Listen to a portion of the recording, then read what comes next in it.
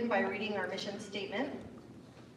The Oregon Mycological Society is an educational and scientific organization. Its mission is to study, collect, and identify fungi, to educate members and the public in fungi identification, and to promote health and safety in the gathering and consumption of fungi. We are a volunteer-run society organized as a nonprofit corporation.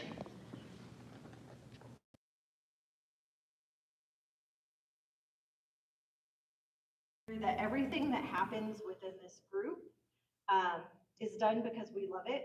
We love mushrooms. We are fungal fanatics, a lot of us. And it doesn't really matter what you're into. There's something that has brought all of us here. Many of us see them as teachers and learn life lessons from the way that they connect our world, share information, feed our minds and bodies, and even help us heal. I think it's beautiful that here tonight, mushrooms have connected us all. I love the community I get out of being a part of OMS, and I'm so grateful I get to be here and myceliate with you all. So with that, we do have some opportunities for you to get involved. As we've been starting to beat the drum for our 75th anniversary picnic party at Kelly Point Park on July 14th,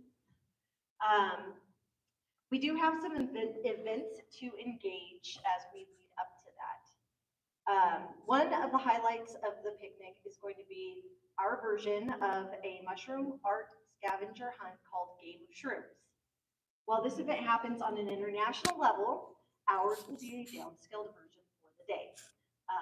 Summer is not known for being a season that we find a lot of mushrooms in the forest, so we're going to plant our own, and what you find you get to keep. So we have several craft sessions that are going to be held leading up to that.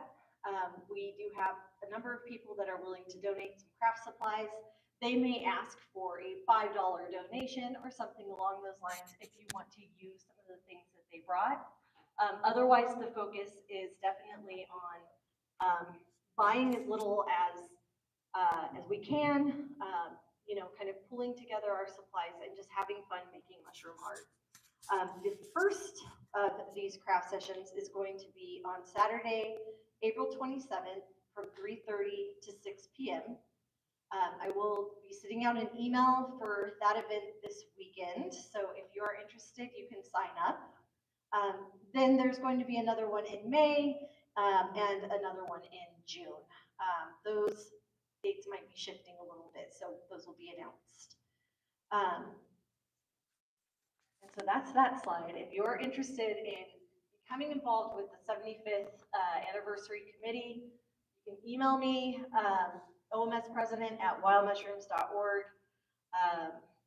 And yeah, we'll start involving people. I know some of you have probably seen emails going out where we are trying to get people on different committees involved, just so it's a representation of all of OMS.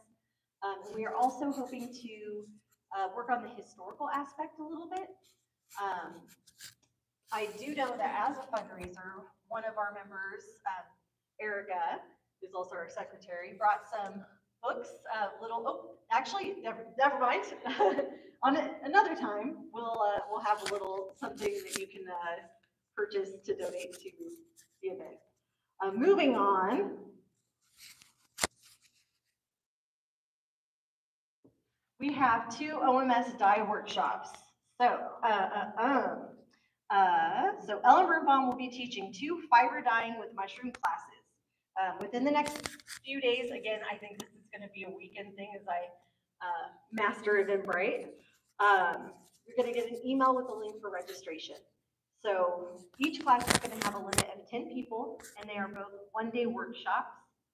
We are asking that you only sign up for one to make sure that as many members as possible can have access to these.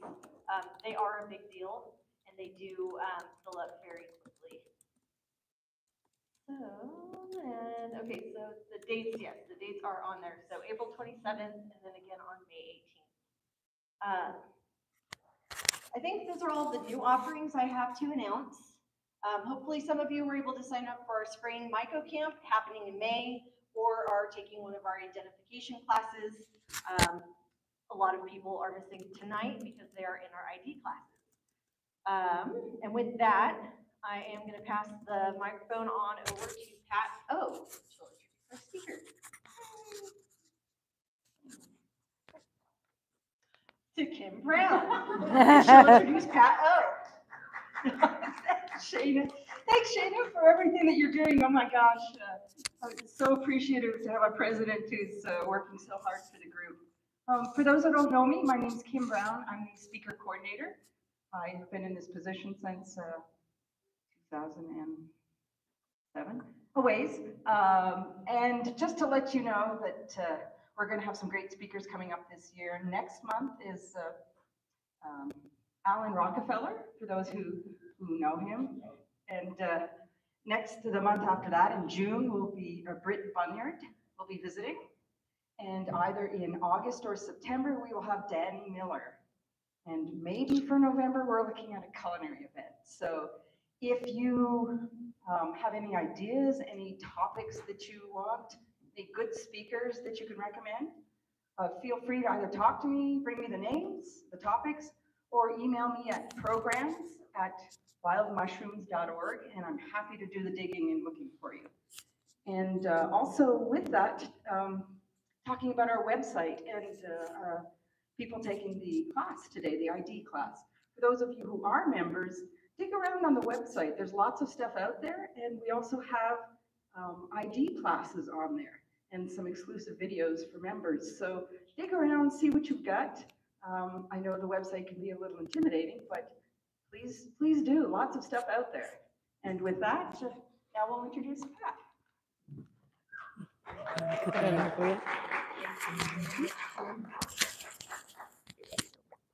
Thank you. My name is Pat Okubara. I'm a member of the OMS Scholarship Committee, so I get to introduce tonight's speaker, Teddy Borland. Teddy received an OMS Scholarship in 2023.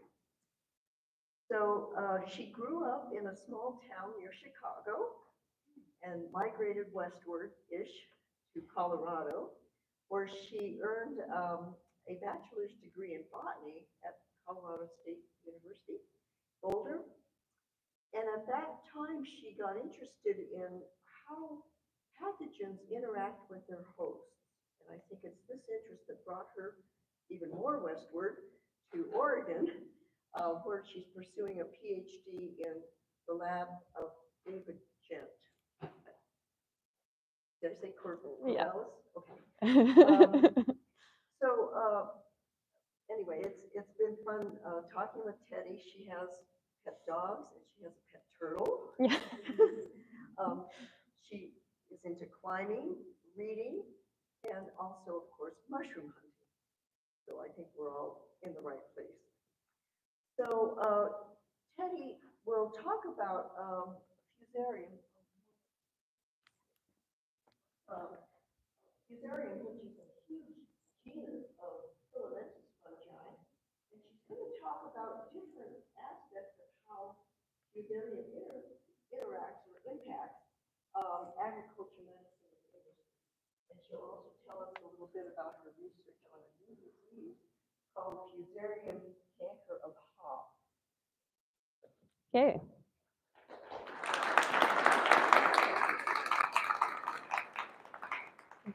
Thank you for that very nice introduction, Pat. I really appreciate it. So I am really excited to talk to all of you today about Fusarium and kind of the fascinating world of it. In the past 4.5 years, I've really discovered a lot of interesting things about this genus, and so I can't wait to tell you about it. Okay.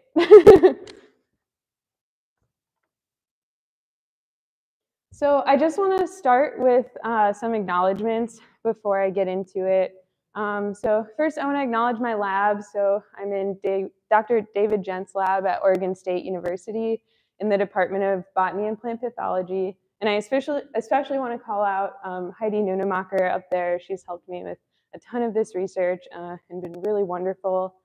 And I want to thank our collaborators, as well as hop growers across the Pacific Northwest for letting us sample from their hop yards. And of course, especially OMS, I really appreciate the funding and the opportunity to talk to all of you today.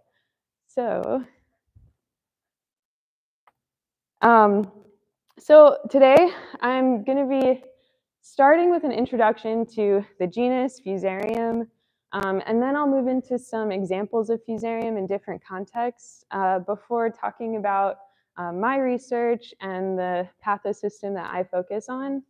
So to start, sorry, let me see if I can get this working.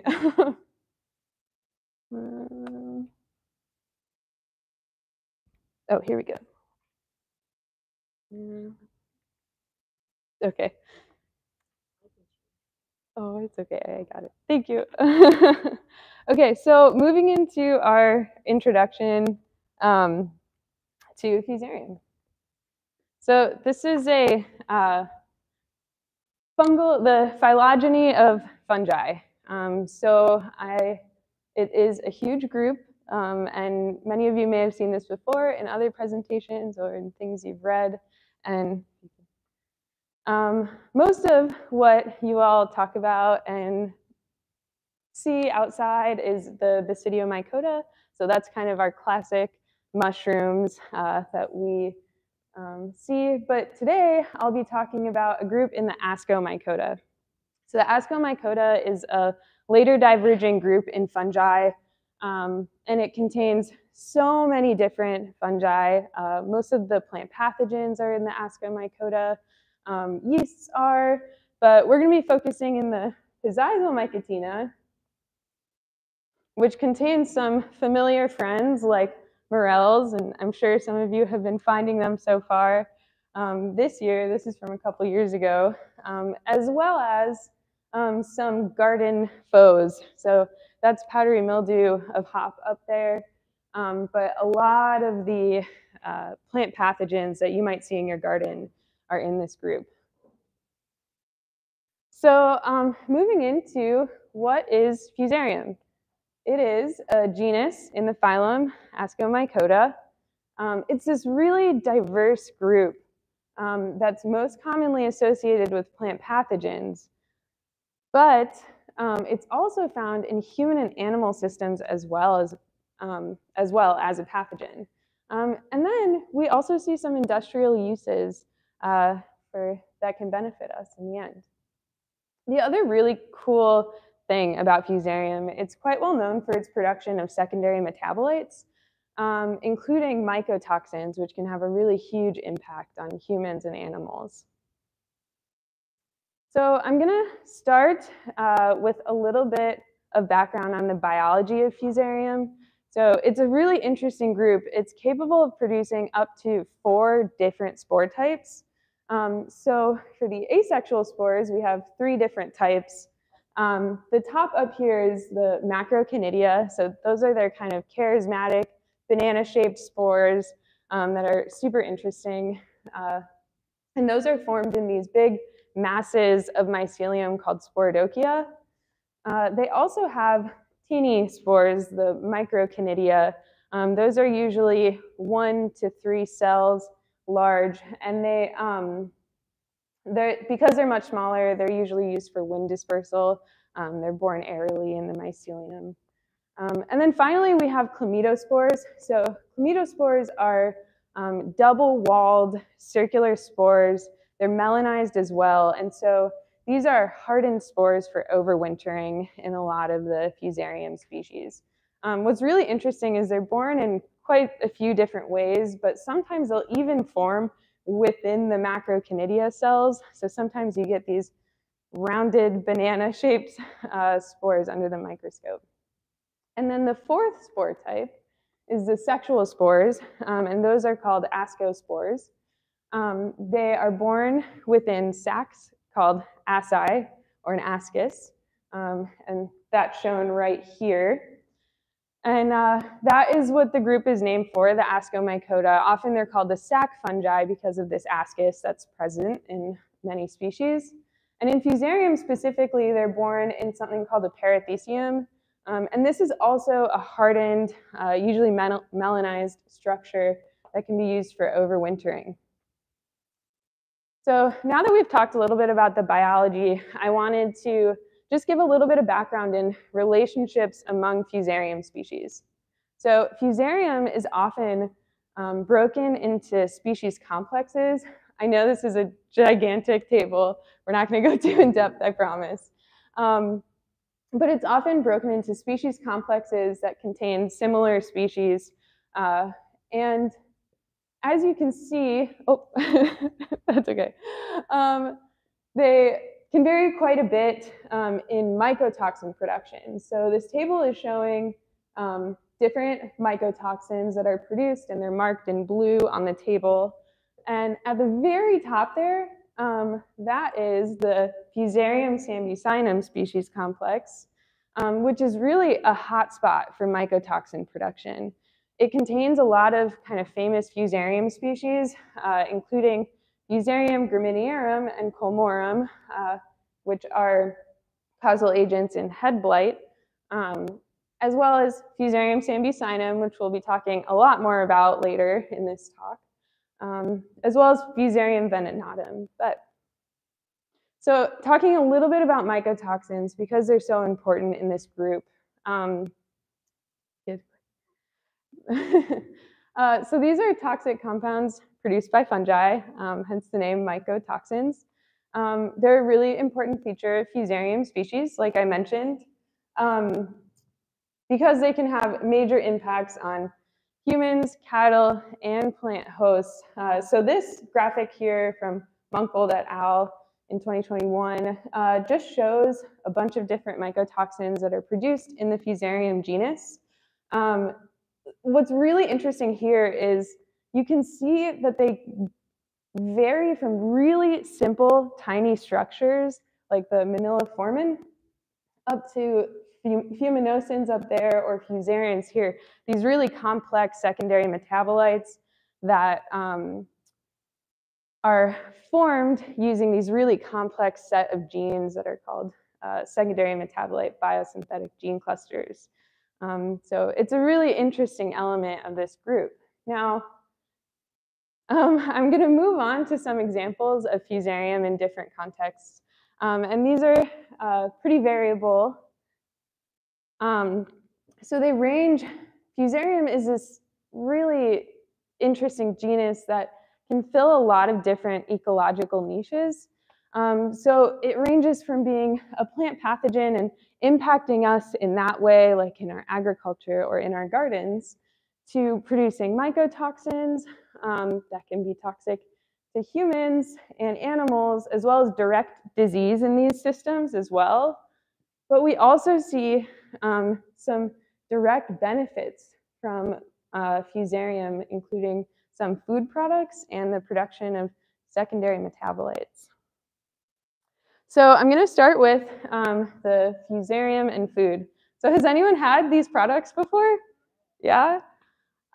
So both of these are made using Fusarium. So I'll start by talking about corn over here. I have had this one. It's pretty good. It's a meatless alternative product. And so this is formed using this fungus called Fusarium venenatum. This is actually closely related to Fusarium sambucinum, which I'll talk a lot more about later. And what they do is they found this isolate of Fusarium venenatum that doesn't produce mycotoxins, which of course is very important.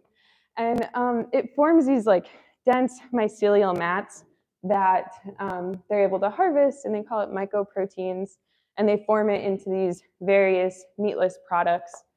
This was first sold in the 1980s in the UK, and then in the US, I think it was like the 90s or 2000s that it first was sold here. But this one you can find in most grocery stores if you haven't had it yet. Now this, Nature's Find, this is one I just learned about recently, and it's a really interesting story. So they use the species Fusarium strain Flavolapis that was actually discovered in geothermal vents in Yellowstone. So it's this fungus that's able to survive these really intense environments in the geothermal vents.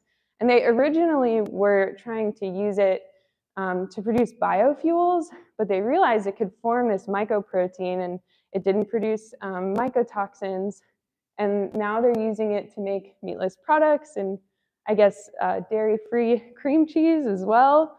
And so this one was first released in 2021. I want to try it sometime. I think it's sold at like Whole Foods and Sprouts. So we don't have that in Corvallis, but.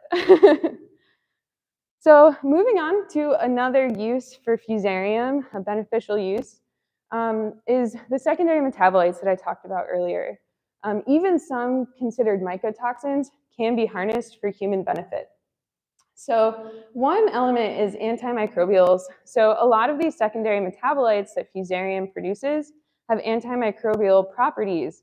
And for them, they're able to reduce competition by producing these compounds.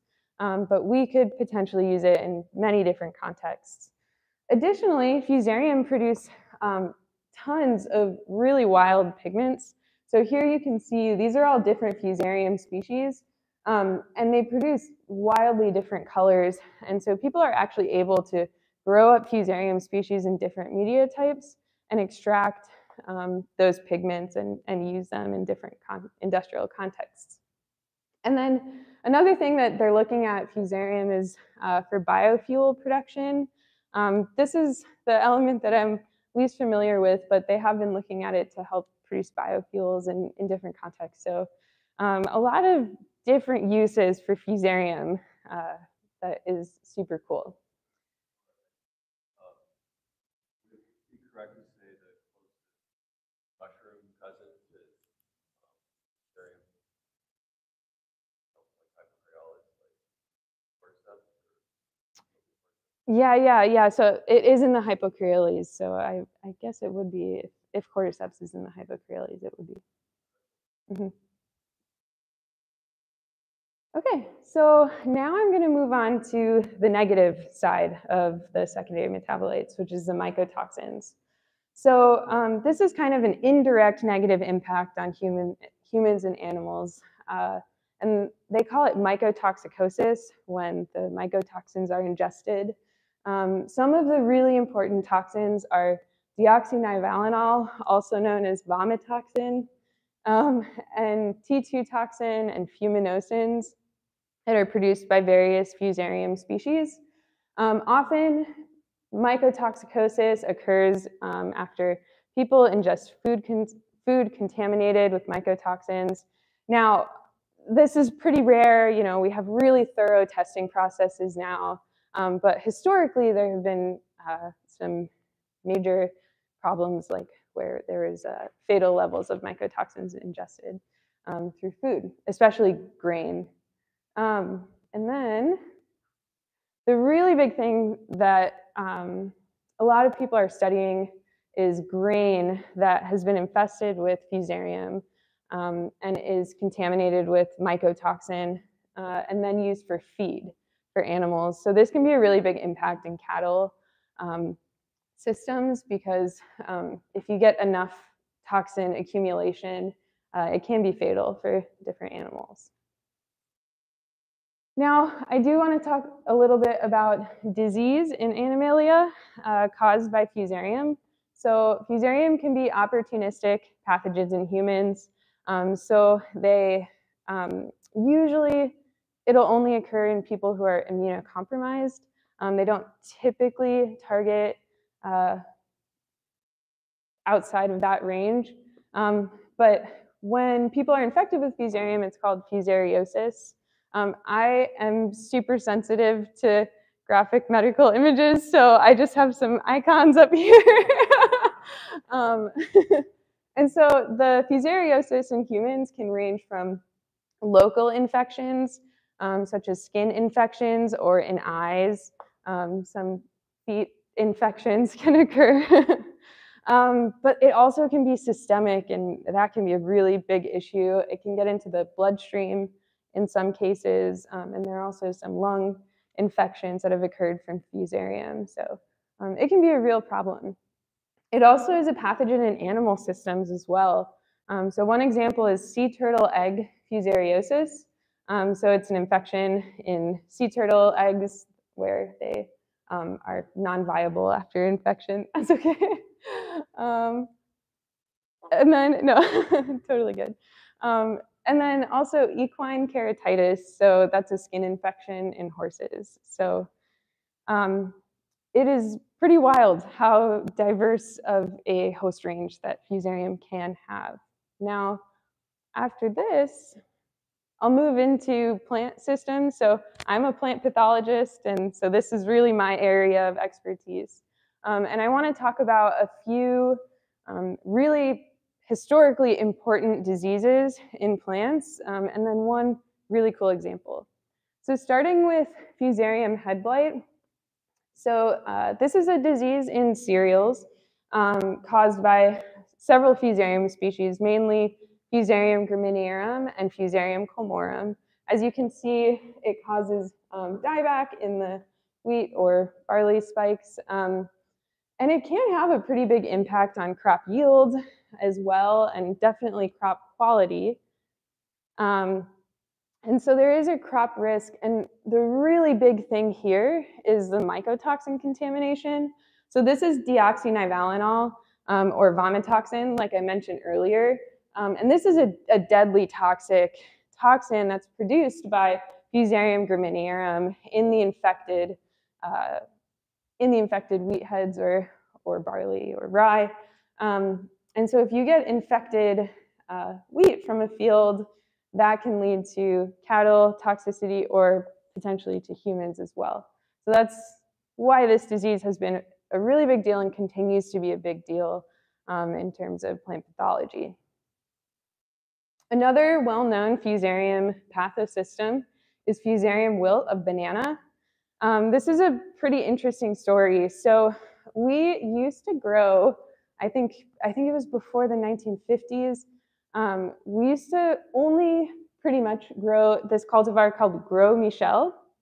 And so this banana cultivar was supposed to be really delicious, but it was super susceptible to a Fusarium pathogen, Fusarium oxysporum, Forme specialis cubensi. And it causes this really severe wilting and dieback in banana plantations. And so ultimately, because the Gros Michel was so susceptible to this disease, we completely lost that crop, and we were pretty worried about whether we could keep growing bananas at all. Luckily, they found another cultivar, Cavendish, which is what we normally see in the grocery store right now. And that was totally resistant to Fusarium wilt. But in the last couple of years, we've actually started to see susceptibility in this cultivar that is now kind of our monoculture that's growing. So there's a lot of research going on right now looking at banana resistance and Fusarium oxysporum to try and overcome that and develop new varieties. Yeah. And then finally, this is just a really cool example. So these are called pseudoflowers. Can anybody tell me from A to D, which of these is the real flower? You can just shout it out. Yeah, so it is D. But it's pretty wild how similar it looks to the other photos, right? So all of these, A through C, are buds that are infected with Fusarium xerophyllum. This is yellow-eyed grass, xeris species. And so the fungus has started to grow on these buds in the same color and similar formation to the flower, and that's why they're called pseudoflowers. This paper is really, really cool. It's Iman Laraba et al. I highly recommend reading it if you're interested. But the other really interesting thing about this pathosystem is, one, that mass is actually a mass of mycelium. So there are actually a couple other fungi, fungal plant pathogens that produce these pseudoflowers. But this is the only one that I know of that produces the pseudoflowers out of a fungal mass, which is just pretty wild. And then the other thing is that they found that the fungal mass has this UV reflectance that's really similar to how the flower would look to a pollinator. So it's essentially they're finding that this is a form of mimicry. The pollinators will come and be attracted to it and spread it to other flowers. So just a really interesting system. So Fusarium, is it a friend or is it a foe? It really depends. We have a lot of different contexts that we've talked about so far where we see it benefiting us in a lot of different ways, but also it can cause major harm. So it's really dependent and it's really interesting to study. So now that I've gone through some introduction to the genus and some examples, I'm going to move into my research and starting with an introduction to the disease I study. Does anyone recognize what this is? Yeah, awesome. Okay. So this is a hop yard out of the growing season, between growing seasons. And this is a hop yard at the peak of a growing season. So they are these giant plants. They're grown on 18 to 20 foot trellises. The scientific name is Humulus lupulus. The way that hops are grown is they have an annual shoot and perennial roots. So each year, this whole shoot grows up to the top of the trellis, and at the end of each growing season, it's cut down to harvest the hops. So like I said, it's 18 to 20 foot trellises, and they take about 1 to 3 years to reach maturity. And after that, a hop yard can be in for anywhere from 5 to 20 years. And so they're a pretty long-term crop once you plant a hop yard. And of course, the primary product from these plants is hops. So these are hops. So they are the flower of the plant that's harvested. And so the primary use for hops, as many of you might be familiar with, is in beer. That is due to the lupulin glands that are present in the flowers. So these lupulin glands produce lupulin, which is just full of secondary metabolites that flavor beers. They kind of produce the bitter flavor in beers. This is a high value crop in the Pacific Northwest especially. So we grow the vast majority of hops in the United States across Oregon, Washington, and Idaho.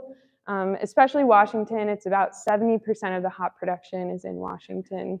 And the US is actually the leading producer of hops in the world. As of a couple years ago, we were neck and neck with Germany for a while, but now we've moved to the front. And major diseases of hop that growers deal with are powdery mildew and downy mildew.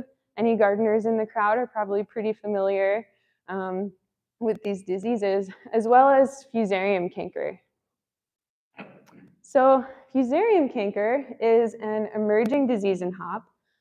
It was not super prevalent 10 or 20 years ago in the Pacific Northwest, but just recently it's becoming increasingly problematic. This is due to a couple reasons, potentially. Climate change can play a role, so the changing climate becoming a more favorable environment overall for the disease, as well as some level of agricultural intensification, so growing more varieties of hop that have more susceptibility to the disease. But you can see it can be really problematic if it's happening a lot in a hop yard, if we have a high incidence because of this total dieback that we see. Now, because it historically wasn't a huge issue in the Pacific Northwest, fairly little is known about the disease epidemiology and management, which necessitates further study. So just walking through some of the symptoms of this disease. So this is the canker that it's named after. It forms kind of this bulbous point at the point that the fungus infects the plant. And then this is the swelling and the girdling symptoms. So this symptom is really, really important. What happens is it constricts the plant so severely that it ultimately completely detaches from the rest of the plant. And so this disease is primarily occurring at the crown of the plant, so at the base of vines. Hops are, I forgot to mention this earlier, but hop stems are called bines, which are similar to vines, but slightly different in how they crawl up their surfaces. But But anyway, we see this severe girdling where it completely detaches from the rest of the plant, and that leads to wilting and complete dieback of the vines. And so it can be a pretty serious issue. This disease is primarily associated with Fusarium sambucinum and has historically been associated with this species. Fusarium sambucinum produces these really beautiful bright orange sporodokia. Here you can see a sporodokium under the microscope, and you can see some of that pigmentation as well. They produce really classic macroconidia, the banana-shaped multicellular spores. And then on PDA, I like to call it sunset coloration. So often you'll see kind of an orange to pink coloration. And so Fusarium sambucinum is actually the type species of the Fusarium genus. It's been reported in up to 128 hosts. And it's a really important player in a couple of disease complexes. So that includes Fusarium canker. This is a vine that has pretty intense infection and sporulation on it. And then dry rot of potato. This is the system that Fusarium sambucinum has most consistently been studied in. You've probably seen it in potatoes that you've gotten from the grocery store. And that's usually defined by this more dry, rotting area than you would see in like a bacterial rot that's pretty squishy. Mm-hmm.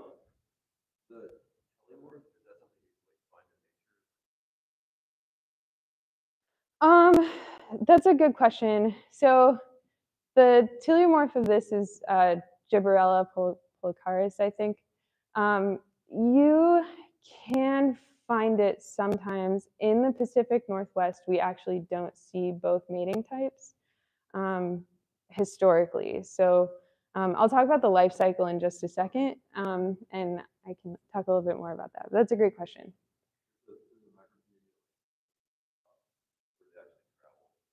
So the macroconidia, they're pretty large, so they're not usually wind dispersed.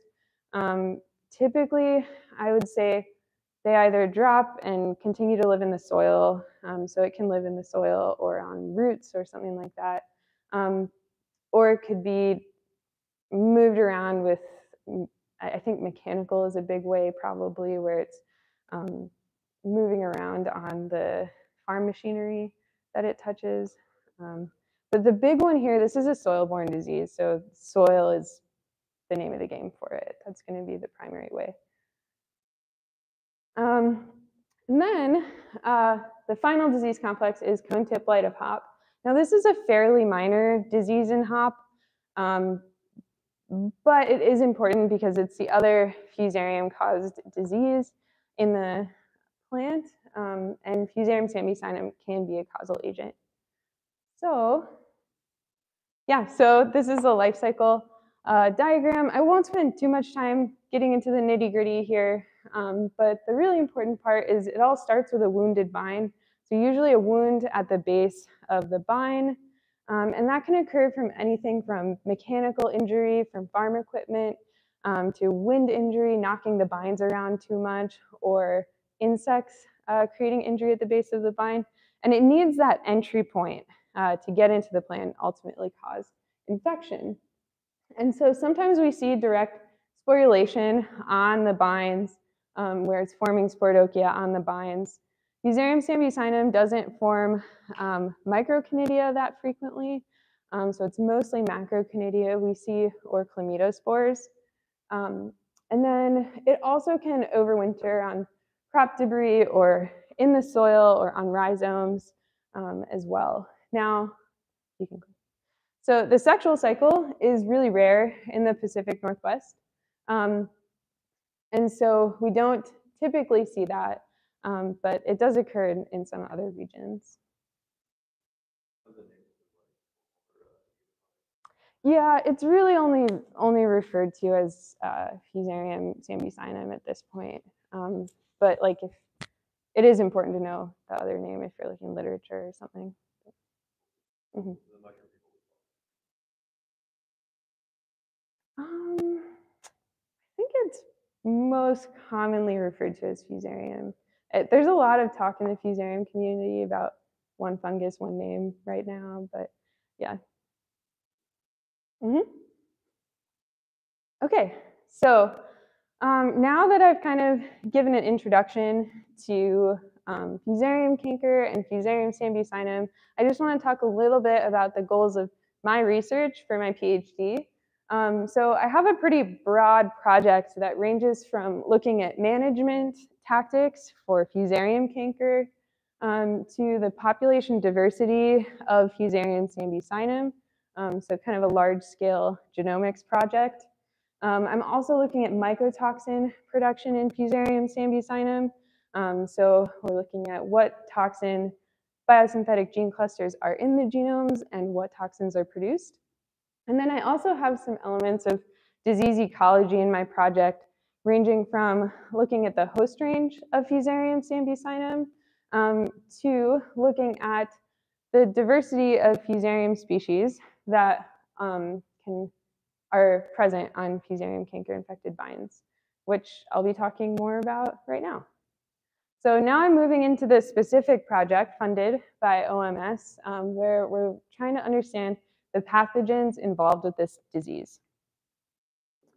So why do we care about Fusarium diversity?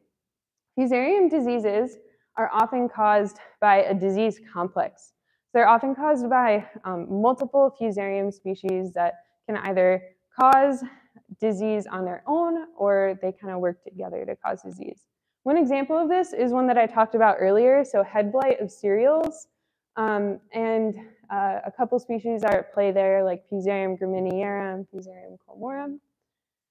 This is important because it can have implications for disease management in the hop yards, ranging from the pathogen host range, so different species could have a different host range, to potentially different disease symptoms, so maybe you could see different symptomology with different species, as well as implications in host resistance breeding. So it's really important to know the genetics there when you're looking at host resistance, and potentially fungicide resistance. Now, fungicides aren't typically used for Fusarium diseases, especially because most of them are soil-borne.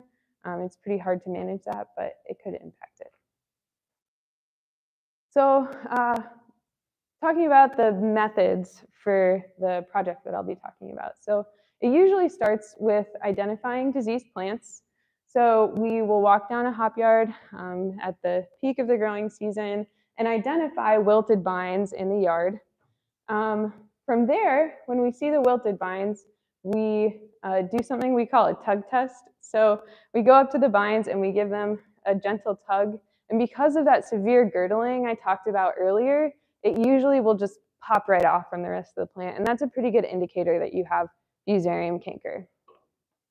We also sampled from yards across the Pacific Northwest. So we sampled from yards in Oregon, Washington, and Idaho to try and capture the diversity across a geographic scale. And then we also sampled from 7 different hop cultivars that are commonly grown.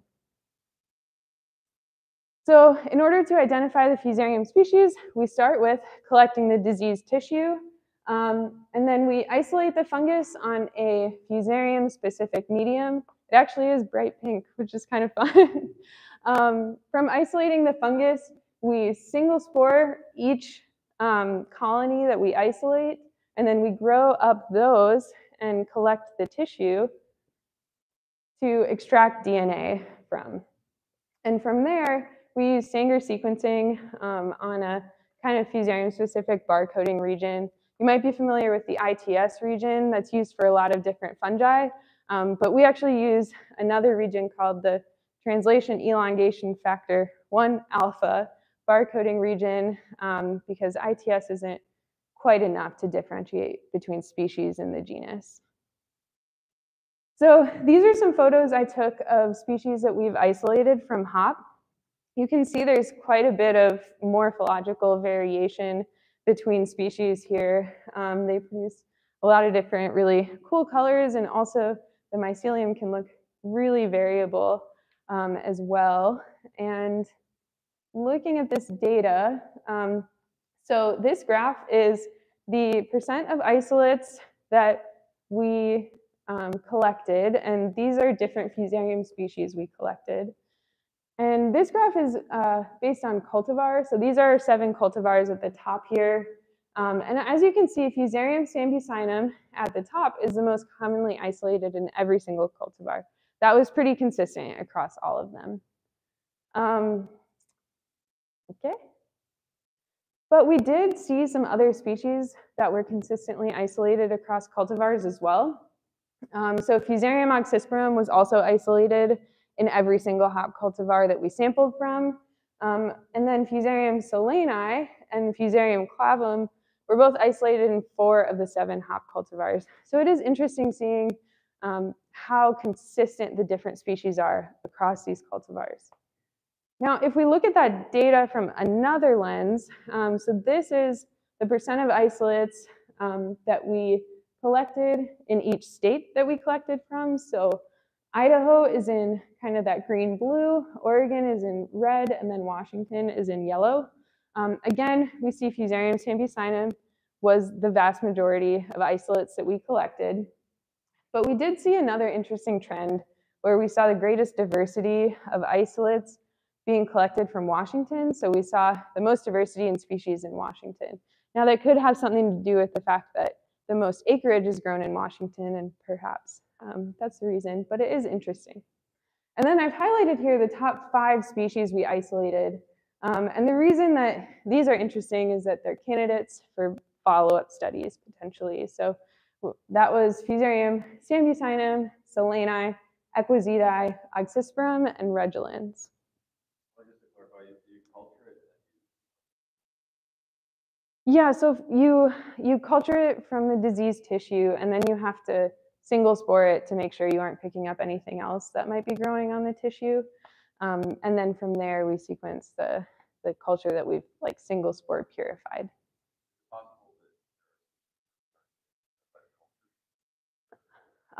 It's possible. I think when you're culturing from diseased tissue, you're pretty careful to collect from, it's like the border of where the disease and the healthy tissue is, and that is where your pathogens are typically most like proliferating.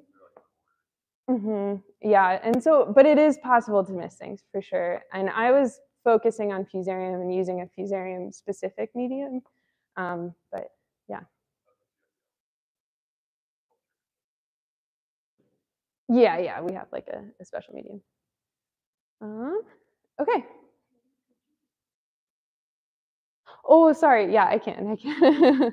But yeah, so sorry, I'll repeat the questions after this. So moving into the conclusions, as I said, Fusarium sambucinum was the most commonly isolated species, which is great because that supports our hypothesis and what people have been working off of for years in the Fusarium canker system. But we did have some other species isolated consistently from diseased vines. And just to remind you, this could have some importance in disease diagnosis, management implications, symptom expression, and host range. So a lot of these things can play into when you're studying a pathosystem and trying to manage a pathosystem. Now, the really important thing to stress here is just because I'm isolating all of these species, it doesn't necessarily mean that they're causing disease in the symptoms. Sometimes they can hop in after the plant is already weakened and be more of a secondary pathogen. And sometimes they can just be living on the surface as an endophyte. So it's really important to follow up this data with inoculations to determine if these other species that I'm isolating are actually pathogenic.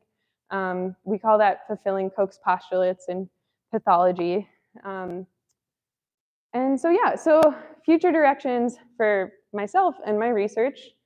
I'm finishing up some other research projects over the next year, including looking at the population diversity of Fusarium sambucinum, the host range of Fusarium sambucinum, management strategies for Fusarium canker, and mycotoxin production in Fusarium sambucinum. And ultimately, I'm going to finish graduate school soon. So as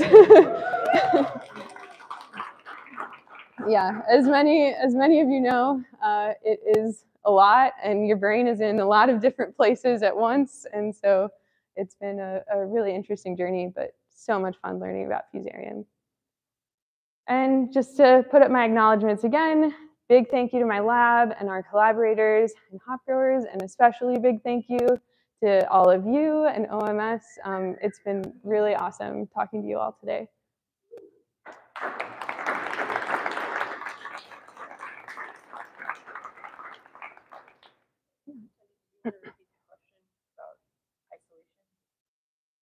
Oh, yeah, I could. Do you want to hear the answer to the isolation question again, or do you want me to? Okay, yeah. Teddy, do you have a rough idea of what percentage of the crop that you're seeing now is being affected by this? Oh, that's a really excellent question. So the question is, what percentage of the crop is being affected by this disease?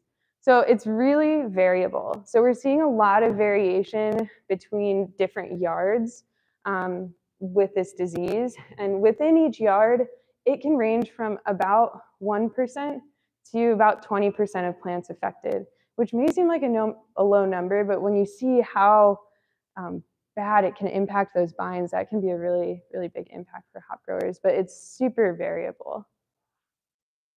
Yes?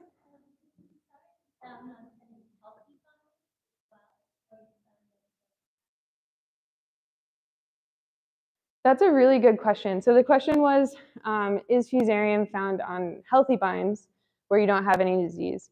The answer is likely yes. So Fusarium is on pretty much every plant probably out there, living as an endophyte. If you have seen any of like microbiome studies, Fusarium is a pretty common genus to capture in those studies. I have a small kind of large side project that I did where I looked at Fusarium colonization on hop vines before symptom expression. So I collected hop vines really early in the season when they were pretty tiny. And we did detect Fusarium sambucinum on hop vines before you would even see symptoms. So it is kind of hanging out. Oh, I think I saw this first. So I wonder if you have any what purpose or function.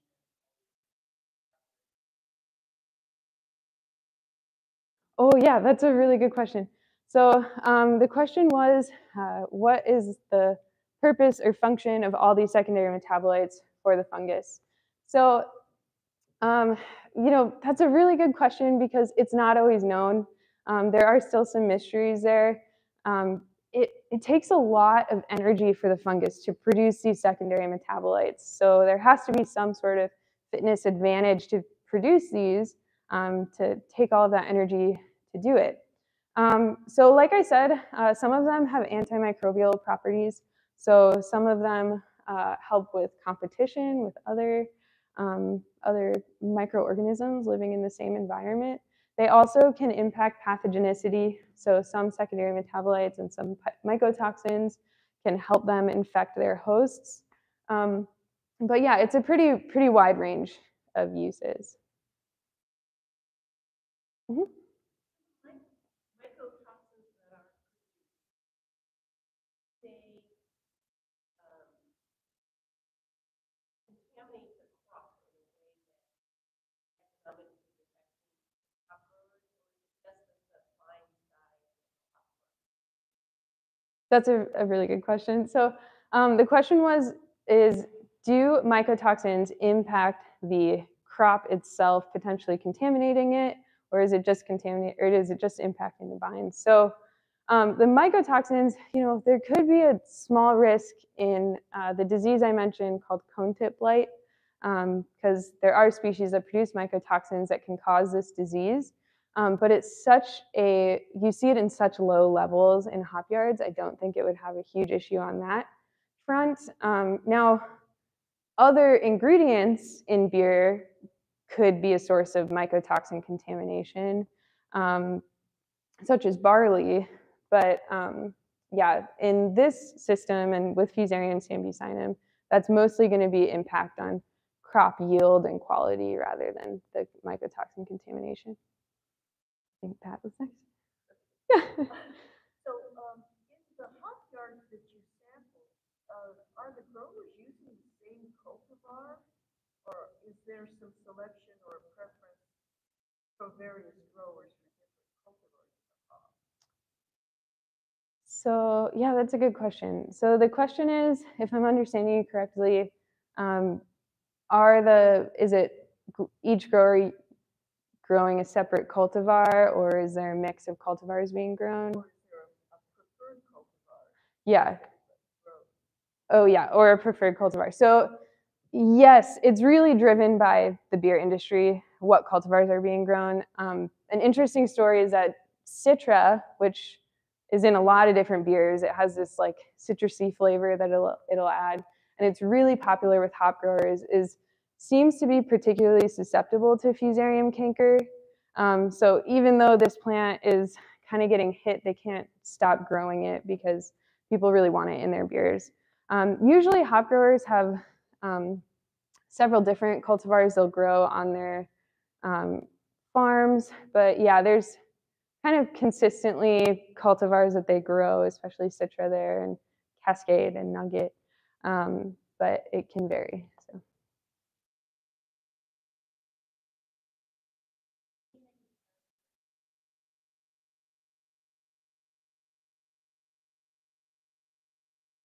That's a really awesome question. So the question was, have we seen any characteristics in the soil that make the crop more susceptible? And that is an interesting question because we're working on it. So in our lab, we have a really big study going on where we're looking at risk factors for this disease, and part of that involves soil sampling. So they're sampling the soil and testing the soil like nutrient properties to see if we can find any connection there. So we don't know yet, but it is a really good question. Okay. All right, thank you all so much. Oh, sorry. I was just gonna ask, do you have, like you mentioned that this could be impacted by like warming climate there. Is there data that you can look back on to like compare data you're mapping now, or is it just studies that haven't been done? You're just like taking rough guesses from farmers based on what they might have had die off previously? Yeah, that's a really good question. So the question is there historical data that we can compare to see what could be the difference and why this is an emerging disease? There isn't a lot of concrete data on this disease in the United States, at least. It was a problem in Europe before it was a big problem here. But yeah, so we don't have historical incidence data. It has been more observational with growers. My PI, Dave Gent, he has a really close connection with the growers in the region, and so he gets a lot of kind of one-on-one input from growers on what their big issues are. So it's more been kind of observational. But now, as a part of the big survey study, that's where we're getting some data on at least current levels of Fusarium canker in yards. So yeah. Did they sequence all those types themselves? Did he? I did. Did their lab? Yeah, so our lab, we sequenced all of those. So all of that, we ended up with, I have a collection of like 300 Fusarium isolates that we've sequenced. Yeah, so it was a really big undertaking. Oh, no, we didn't do the type. Yeah. Oh, sorry, you were asking about the type species. Now I'm getting it. Okay. What are the type specimens look like for these? Oh man.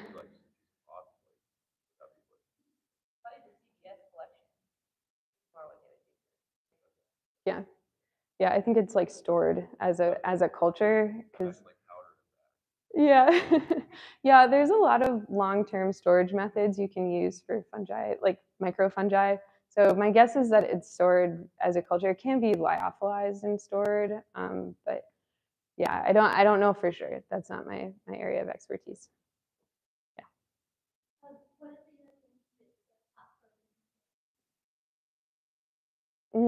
That's a that's a really, really good question. So the question was, what do the European hop growers do to counteract Fusarium? I think it was a mixture of things. One is growing different cultivars, and then there are some cultural management methods you can use. So one method is called hilling. So you basically mound up the soil around the base of the vine, and that can help encourage root production above the point of where you see disease to help them kind of bounce back from the canker. And another is arching, so you can reduce movement of the vines and maybe pull them away from potential sources of wounding. But so it's mostly cultural management methods.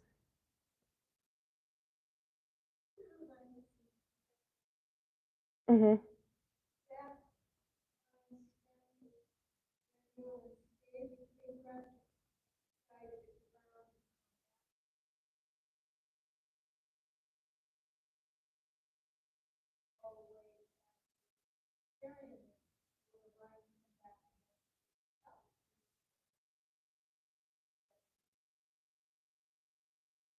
Mm-hmm. That's a really good question. So the question is, if you cut the vine back all the way to the base below where the apparent infection is, will it come back the next year with Fusarium or not? So because this is kind of an opportunistic pathogen, it does usually require an entry point. So I wouldn't guess that it would come back the next year and already be infected, but it could have the causal agent growing on the surface and potentially ready to infect if there is a vine. The other thing that we're seeing that's kind of initial observations is I think it's surviving and impacting the roots more than we previously thought. In my inoculations, I've seen some root dieback a little bit, so it's really hard to see the roots with hop plants in a yard. They're there for so long and they have really dense root systems. So.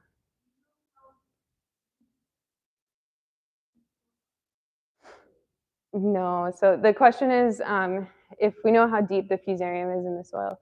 We don't. That's a pretty hard question to answer. I think it'd require a lot of soil sampling and isolations from soil, and that's probably beyond the scope of my research, at least. So, okay, anything else? If there are no more questions, let's thank Teddy for. Right. Thank you.